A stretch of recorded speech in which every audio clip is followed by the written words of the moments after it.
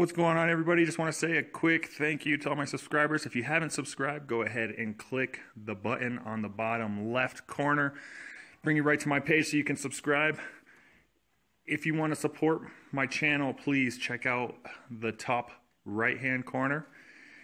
And today I want to talk about my auto top-off system and why it's so important. I have a 180-gallon tank and a 40-gallon breeder sump. Has probably about 15 to 20 gallons in it, and it's very important to run an auto top-off system. The 5-gallon, I was using 5 gallons of water every 2 days. So when you think about 5 gallons of water, that really fluctuates your salinity levels, because when water evaporates, the salt stays behind, right? So it's very important to keep the levels safe, and that will happen with your auto top-off system. And this is the one that I decided to use. It's the JBJ Auto top-off, or ATO. It comes with 2 sensors and a pump.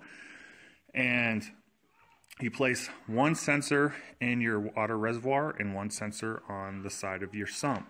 I had to cut out a little notch here for the first sensor for the sump, so that way when the water level drops below, it puts a little bit of water in your tank. So versus 5 gallons at a time, it will put,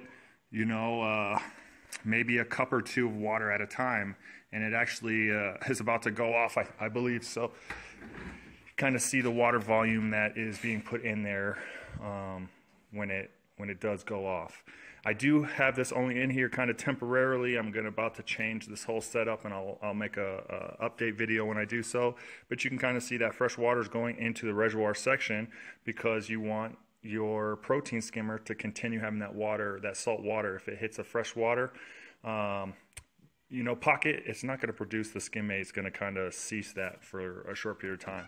This is my water reservoir. I'm glad that I made this video, because I actually haven't looked in here like this before, and it does look pretty dirty. So I'm going to go ahead and clean this out.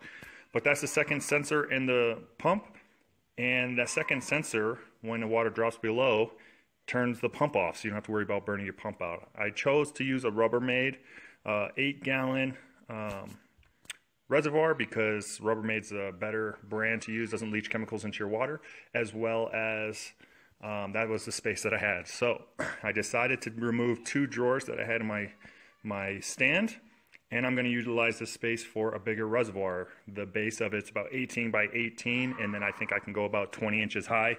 So I'm hoping to find a reservoir that will fit that, and that will be more than 20 gallons. So I'm pretty excited. Thanks for watching.